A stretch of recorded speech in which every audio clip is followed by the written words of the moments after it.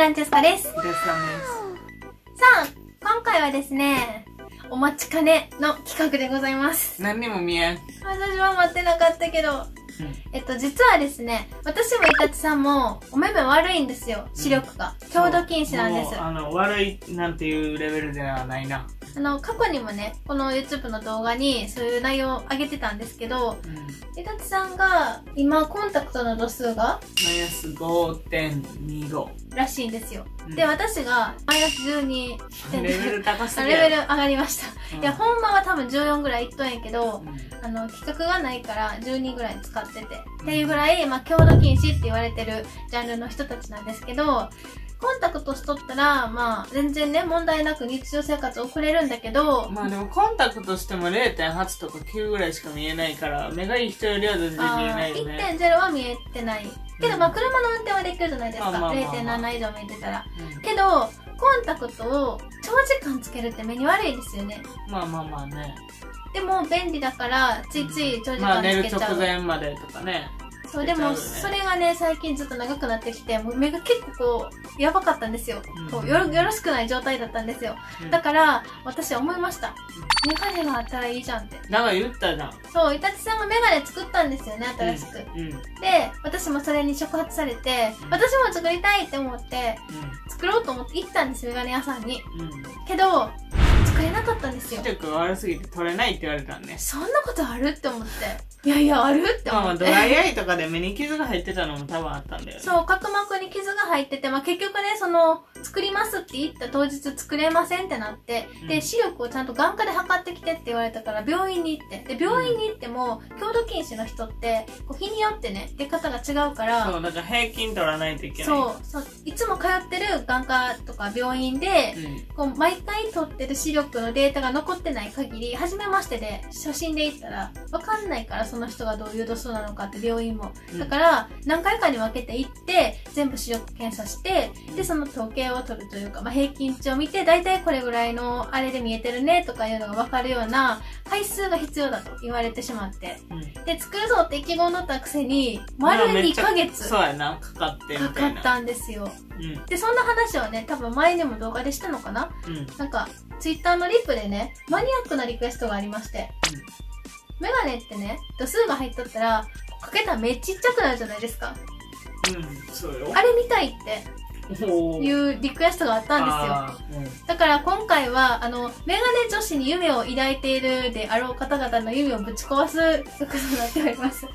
女の子的には絶対見せたくない姿だと思うんですけども。いや、普通におるよ、休日は。いや、休日は、全然家の中とかではおるけど、あんまり大々的に見せたくないじゃないですか。私は見せたくないんですよ。特に目が悪いから。特に目が悪いから絶対嫌なんです。チェスカーさんのは、見せたくないやばいよな。隠したい部分ではあるんですけど、リクエストもせっかくあったし、今回は、ドキンガンの強度近視の女子がメガネをかけたらどんだけブサイクになるかっていうのをね、とくとご覧に入れようと思います。ちなみに今裸眼です。何も見えてません。私は裸眼です。私今ね、コンタクトです。何も見えてなくて、なんか背景が黄色いなってことしかわかりません。ポム？そう。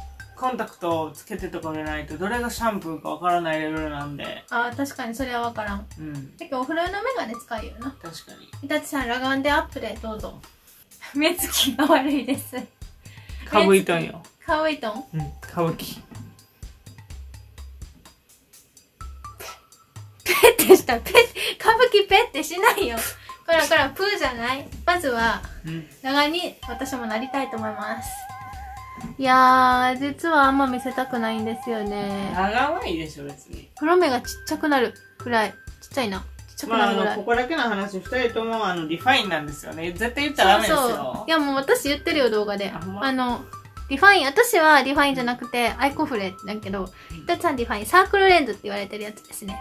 黒目が大きくなるやつ。言ったらダメですよ。この違いがね、もうすでに見てわかると思うけど、こっちが裸眼です。ちっちゃいよな。はい。両方とも取れました。マジでも何も見えん。見えてません。はい。じゃあ、メガネをつけていきたいと思います。はい。じゃあ、イタチさん、メガネをかけてください。カメラに向かってどうぞ。外してください。何回か外してつけて繰り返して。どうですか？ちっちゃくなってるのではないでしょうか、目が。これはもうあえて悪意がある。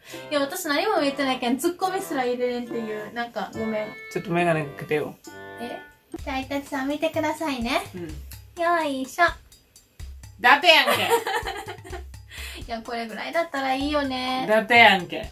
何にも変わらんやんけ。はい、かけて。すいません。私が3ヶ月かけて作ったメガネです。じゃじゃーん。もう、レンズが収まりきってない。すっごい分厚いです。はみ出とるな、こことか。うん、はい、じゃあかけていきます。はい、いきます。いや、やっぱ女の子はメガネかけたらね、可可愛くなる。愛くなるよね。はい。ちこ。どうですか？やばくない？あら。なんかもうこの中に誰か住んどるって感じせん？目離していってください、それを。あらららららららら。こんなん見たかったん？逆に。なんかリクエストあったけど。コメントで。マニアックすぎん？どう？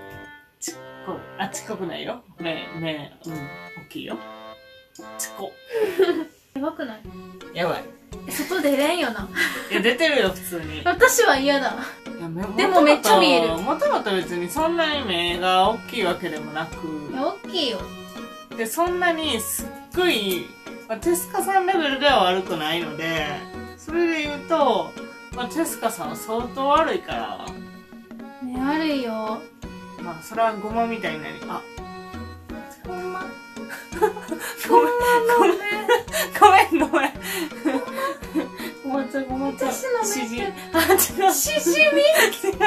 私の目ってしじみなん？違った。間違っ間違った。しじみなんて言ってない。まあ、ちっちゃいのはね、自覚があるので、なんとでもですよ。でも楽でしょ？楽。ですよね。で、しかも、ちゃんと度数をちゃんと測って作ってもらってるから、見えるんですよ。ですよね。すごく見えるんですよ。快適なんです。だから、メガネ自体は、朝起きてかけて、全然気に入ってるんだけど、いかんせんこの見た目よな。まあね。外出れませんよね、こんなんで。嫌ですよ。まあでもそういうメガネフェチの人もいるかもしれんから、ガンガン出ていきましょう。いやもうツイッターでさ、そんなマニアックなリクエストあるって思って。確かに。まあ、これが、メガネ女子の、ドキンガンのメガネ女子の現実でございます、皆さん。可愛くないですよ。覚えといてください。まあ、できれば外には出たくないけど、目のことを考えると、家の中でおるときとかは、そうやな、ちょっとまあそこまでとかいうときは、いいかなっていう感じでございます。はい。目を休憩させるときを作らないとね。そうなんですよね。目の健康は大事です。もう私は本気で、なんだっけ、アイシールしたいなって思ってる。ということで、無事に、数ヶ月かかりましたが、メガネを作れましたので、全然です。はい。はい。よかったです。はい。じゃあ、リクエストくれた方、これでご満足いただけたかどうかはちょっとよくわからないですけど、満足していただけてたらいいなと思ってます。はい。では、ちょっと最後この姿で悪いやけん外しとこう。では、今回も最後までご視聴いただきありがとうございました。気に入っていただけたらチャンネル登録と高評価とよろしくお願いします。ではまた次回の動画でお会いしましょう。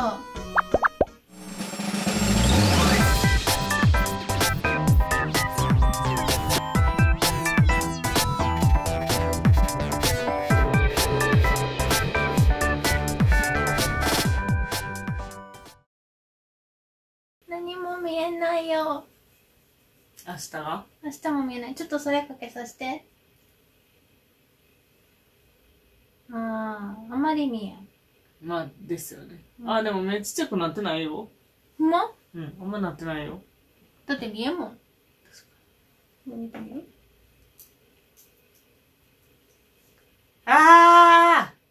目ちっちゃくなってる。何にも見えん。何これ。